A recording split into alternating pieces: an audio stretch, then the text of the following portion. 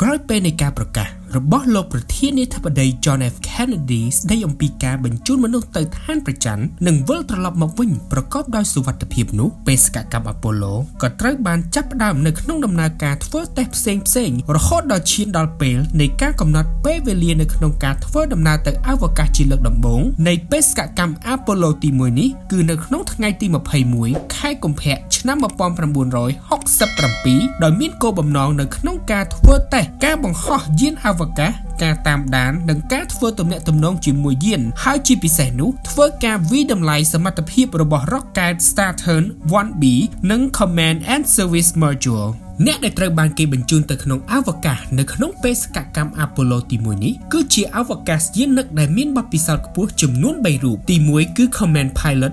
Grissom ដែលធ្លាប់ធ្វើជា Pilot នៅក្នុងកម្មវិធី Mercury ដែលបេសកកម្មដំបូងរបស់គាត់នេះស្ទើរតែធ្វើឲ្យគាត់បាត់បង់ជីវិតអំពីការលង់ទឹកដោយសារតែយាននោះរបូតទ្វារទី2គឺជា Senior Pilot Edward H. White ដែលជាជនជាតិអាមេរិកដំបូងគេបំផុតដែលបានធ្វើ Spacewalk នៅក្នុង Project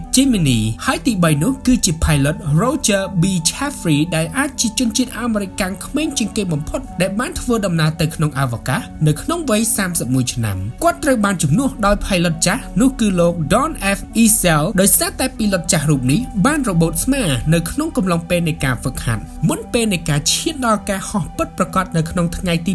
27ខែមករាឆ្នាំ1967នេះវេលាម៉ោង1ថ្ងៃត្រង់គឺជាពេលវេលានៃការធ្វើតេស្តសាកល្បងដ៏ធំមួយសម្រាប់ Apollo ទី1មុនពេលនៃការធ្វើតេស្តសាកល្បងហោះហើរមានការព្រួយបារម្ភអំពីសុវត្ថិភាពរបស់យាន Apollo មួយនេះក៏ដូចជាការប្រើប្រាស់នៅឧស្ម័នអុកស៊ីសែនសុទ្ធ 100% នៅក្នុងកាប៊ីននៃយាននេះដែលការធ្វើបែបនេះនៅពេលដែលមានផ្កាភ្លើងសូម្បីតែបន្តិចបន្តួចនោះក៏អាចបង្កឲ្យកើតមានជាអគ្គិភ័យបានដែរហើយម្យ៉ាងវិញទៀតនៅក្នុងយាននេះមានការបំពាក់នៅហ្វូមដែលជាវត្ថុធាតុមួយងាយនៅក្នុងការឆាបឆេះនៅពេលដែលកើតមានអគ្គិភ័យនោះក្រោយពេលនៃការចូលទៅក្នុងយានអវកាសនោះភ្លាមបញ្ហាក៏ចាប់ផ្ដើមកើតមានឡើងភ្លាមបញ្ហាទី1នោះគឺអវកាសយានិក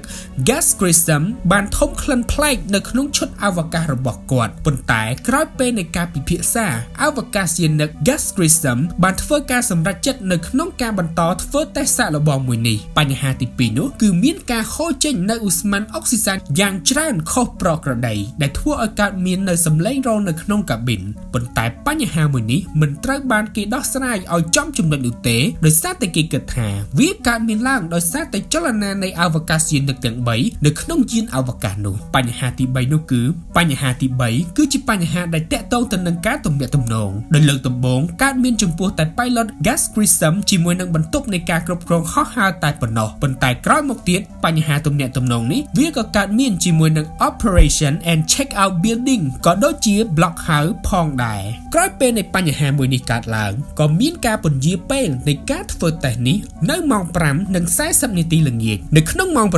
6:31 នាទីនោះនៅពេលដែលអ្នកដឹកនាំធ្វើតេស្តសាកល្បងនេះចាប់ផ្ដើមរាប់ថយក្រោយនៅក្នុងការចាប់ផ្ដើមការធ្វើតេស្តសាជាថ្មីនោះ4វិនាទីក្រោយនៃការរាប់ថយក្រោយនេះគ្រោះមហន្តរាយក៏កើតមានឡើងភ្លើងឆេះនៅក្នុងកាប៊ីននៃ Apollo ទី1ទោះបីជាមានពេលវេលាអបបរមាប្រមាណជា90វិនាទីនៅក្នុងការចេញពីយាននេះក៏ដោយចុះតែភ្លើងនិងឧស្ម័នពុលនោះប្រើប្រាស់ពេលវេលាត្រឹមតែ30វិនាទីតែប៉ុណ្ណោះនៅក្នុងការសម្លាប់អវកាសយានិកទាំង3រូបនេះទោះបីជាមានការខិតខំប្រឹងប្រែងជួយពីអ្នកខាងក្រៅក៏ដោយប៉ុន្តែវាត្រូវប្រើប្រាស់នៅរយៈពេលប្រមាណជា5នាទីនៅក្នុងការបើកទ្វារយានអវកាសមួយនេះដែលនេះធ្វើឲ្យទ្វារដែលធ្លាប់ការពារអវកាសយានិកទាំង3រូបពីគ្រោះថ្នាក់នោះប្រែក្លាយទៅជាអ្នករារាំងការជួយសង្គ្រោះដោយសារតែសម្ពាធនៅក្នុងយានដែលធ្វើឲ្យមានការវិបាកនៅក្នុងការបើកទ្វារបែបនេះក្រោយពេលនៃការពន្លត់ភ្លើងរួចមកគេសង្កេតឃើញថា